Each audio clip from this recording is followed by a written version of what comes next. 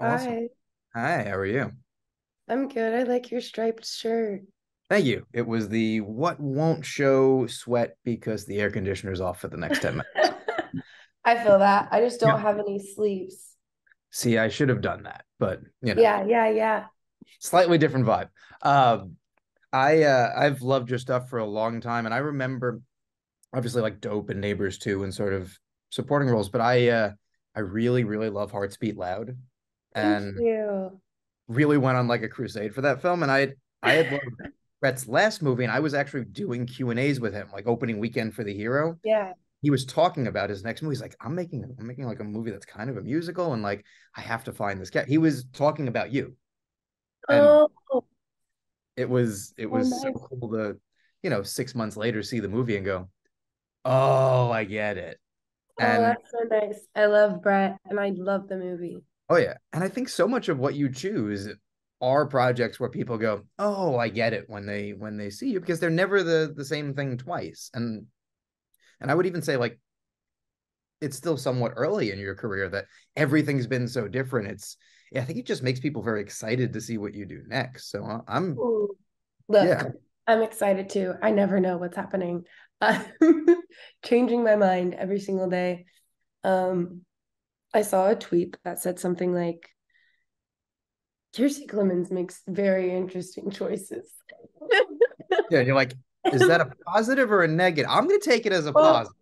I took it as like, I just took it as, yeah, I wake up and I think the same thing. I felt seen Yeah. because, you know, it isn't, I am just going with the flow.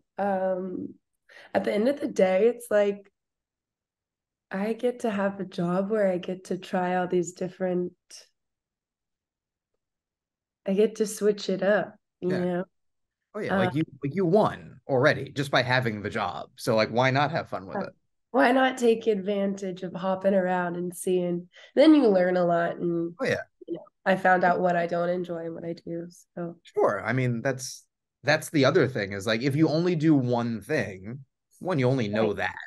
And two, like you said, you don't really learn what you don't like. It doesn't mean it's bad. It just means like, okay, that one's not for me, but I have a friend on it, or that one paid Exactly. well. There's always a I love that. thing, but Absolutely. I and, definitely have things where projects that people will bring up the movie, and I'm like, you don't have to watch that. yeah. But I've made such great friends from them that I would do it again. So, Oh yeah, or even just like introduced you to people who wouldn't have necessarily seen Dope or wouldn't have yeah, seen exactly. Hearts Beat Loud. You're like, all right, because that's the thing. Like you want to be able to continue to be in a position where you can go, well, I don't want to do this. I want to do this. Oh my God, I Yeah, really want this.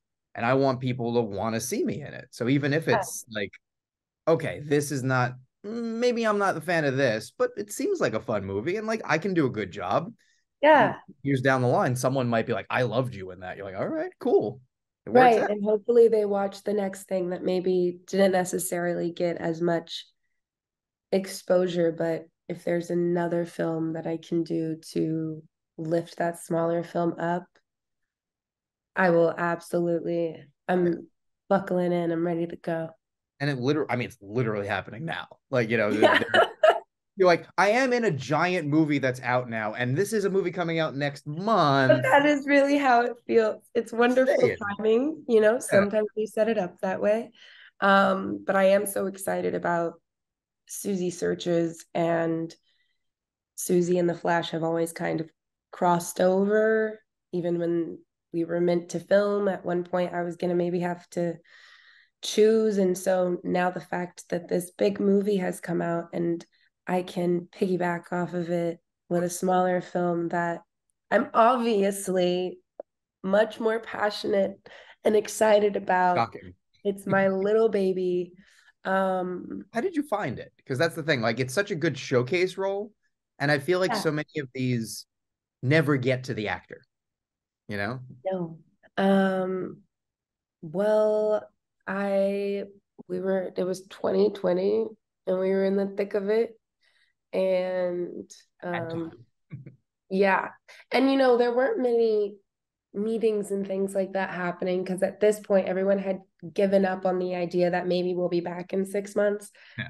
um but Sophie Cargman, our writer and director, she's always on it and ready to go. She's like her shot list was ready in 2020. And she was like, I just want to get this. Then we can take advantage of the rest of the year. Me and whoever plays Susie, FaceTiming and creating this together. And so I guess I don't really know how she came across me, to be honest. But we FaceTimed, we talked for 2 hours, and we just rambled about Susie and went through like each page of the script together. And then once we were allowed like outside, we would do the walks, like one person on this side of the street and me on the other, just shouting back and forth different ideas. And so really it's Sophie. Sophie found me. Um, Again, I'm blanking on what it was. What I do know is she saw me in something, and then she was like, and then I watched every single thing that, like, any interview you'd ever done, every single thing.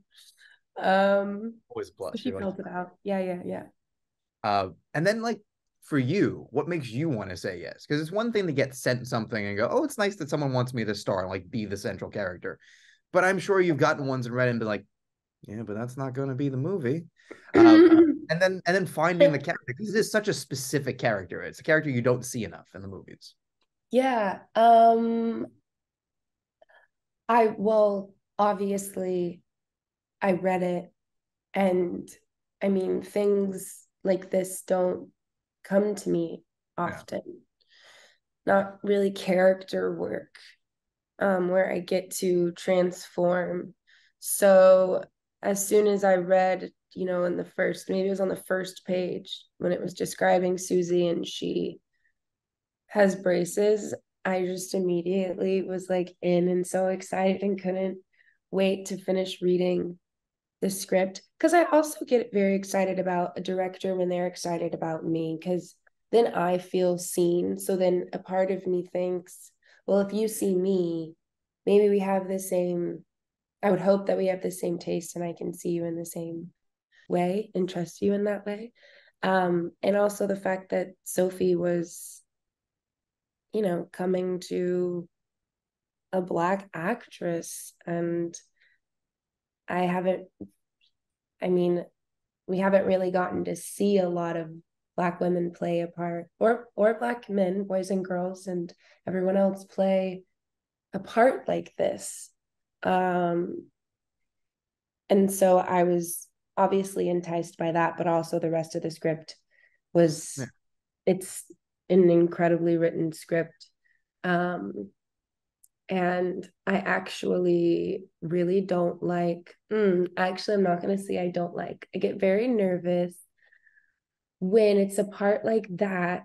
And Sophie never heard me even say the lines Yeah. with my braces, reading it in character until we were already in New York and rehearsing with Alex Wolf. This is happening. First day of rehearsal. And I'm sitting there and I'm realizing, what if she doesn't like how I do this? Like, we're already here. How did we get here? But then the magic happened, the years of us going back and forth and learning who Susie is, together. It went well, it went smooth. I can imagine that moment is terrifying. You're like, Alex lives here. He can just go home. Like, we all like we Yeah, move for the next little bit. Money's like I'm gonna have to hop on a train or something all the way back to LA. yeah, it's like a bad day. She's like, never mind. I have to go wash my dog. She's like, Yeah, I think twice. that's a lie. I think Yeah, you're yeah, wrong. yeah. But yeah, no, I think once I think you put the sort of nail on the head, and like you don't see this role that often. It's not often played by a woman. You get the like sort of that sort of character, but it's a young man, and it's almost never someone of color. Like it's and the thing about it is the movie doesn't call attention to it. It's never Mhm. like, oh, by the way, look what we did. It's this Yeah, is the character, and you go to school with this person, and you yeah, probably don't pay a ton of attention to her, but we're going to pay attention to her. yeah.